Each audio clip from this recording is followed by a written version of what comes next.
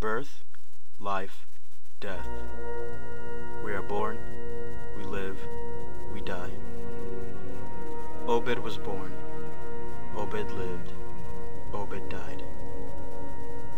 But did he truly experience life, or simply, merely exist with no purpose?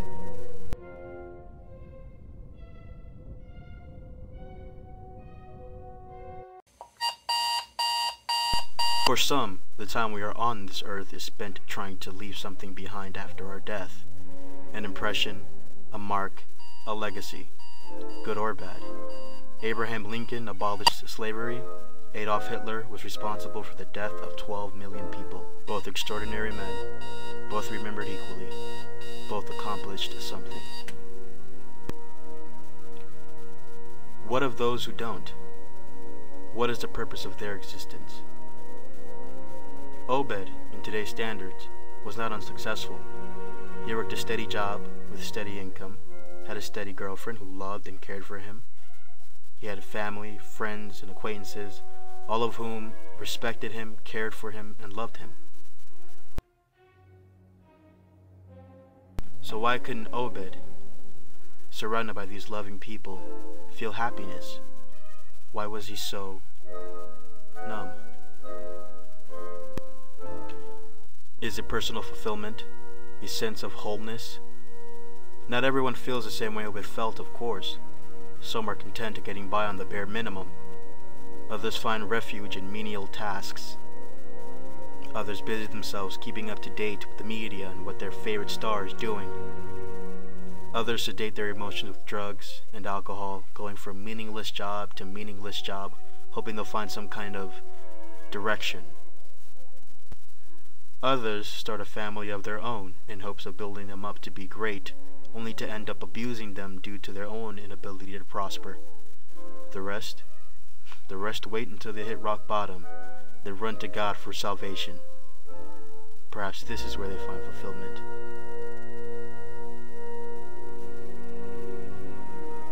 As children, we are told we can become anything we want. As we grow into adults, we slowly realize that in fact is false. We can become anything we want, yes, to a certain degree, within our realm of reality. We first have to go through a series of obstacles. If we can get past religion, race, gender, and environment, then it's all up to motivation, desire, and obsession to actually do what you want. But man is ignorant, and as long as there is man, there will be ignorance. Therefore, ignorance is eternal. Obed was one of these children. Obed grew up. He wanted things. He couldn't reach them.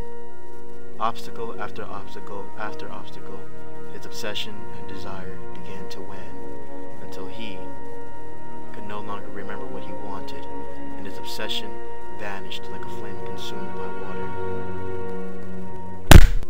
As a result, he could no longer feel. He couldn't cope. He was aware that he could not live. He could not live this life with no purpose. So Obed, like many others, became just another body, lost in the endless sea of nothing.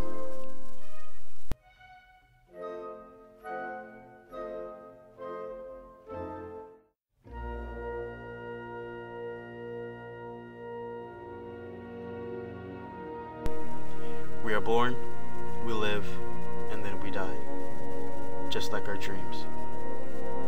Obed was born, Obed lived, and then died.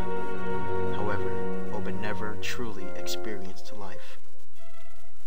He simply, merely existed with no purpose.